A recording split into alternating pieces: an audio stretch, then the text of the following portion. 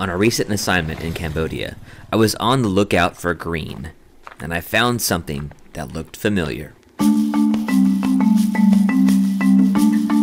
Behind me is a typical Kuh-Mai farmhouse here in southern Cambodia. And one of the things I noticed right away is that they collect rainwater. I'm curious about what they use it for. Let's go find out. Hello. This pipe that comes down here, and then she has another pipe that she'll connect and fill one of these pots up at a time. Oh, so this pipe here. Yeah, this pipe here. So right now it's not the rainy season, so she took the pipe down. Then this one's the same thing. The rainwater falls from this roof and it's collected right here. So what does she use the rainwater for? My host, Luke, handled the translation. So they save the rainwater to drink. So then when they're out of rainwater, then they'll pump water from the pond here and fill these up again. And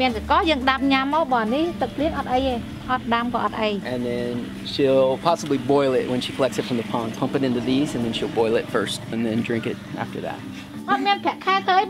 She says she doesn't have a salary, she can't afford to buy water. She has to do this to be able to have water to drink. If we didn't have access to clean drinking water, we'd be looking to our rooftops too. Cambodians in rural areas rely on the rain for drinking water for 6 months of the year. They have to boil it for the remainder. Back home, a rain barrel is a simple solution to capture water for the garden. But with basic filtration and disinfection, rainwater is suitable for drinking. Plus, it's a more sustainable solution as it is delivered from the sky versus electric pumps and miles of pipes. I hope this Cambodian example of resourcefulness inspires you to up your game on water conservation. Here's a playlist of GreenShortz videos to help you get started. I believe we all have an innate connection with living green that sometimes gets lost in the hectic nature of our lives.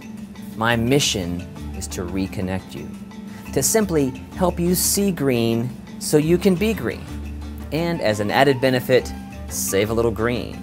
Thanks for watching, and please subscribe for new videos every Saturday.